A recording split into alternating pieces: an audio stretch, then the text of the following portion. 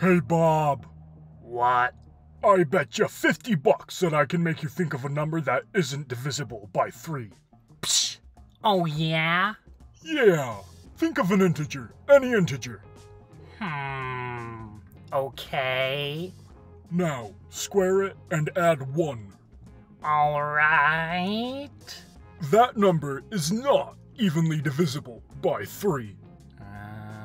You're not gonna get my money! I need that $50! I won! No, you're never gonna get it! So there's your fun fact of the day, kids. Take any number on the number line, square it, add 1, and that number will not be a multiple of 3. Never, ever, ever.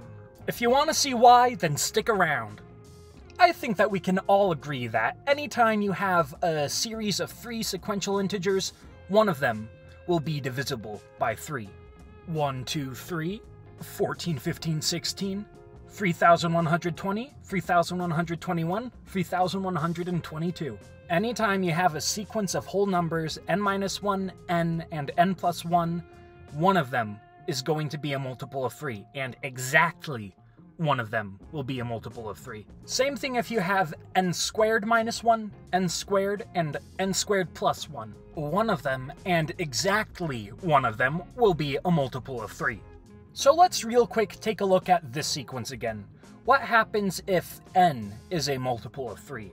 If n is divisible by 3, then we pretty clearly can see that n squared is going to be divisible by 3 as well. If n squared is divisible by 3, then we can pretty clearly see that neither of these guys are divisible by 3. That part is pretty obvious. Okay, well, what if n isn't divisible by 3, but n-1 is divisible by 3?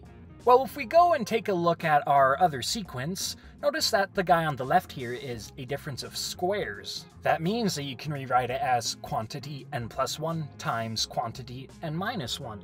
That means that n-1 is a factor of n squared minus 1. And if n-1 is a multiple of 3, then n squared minus 1 has to be a multiple of 3.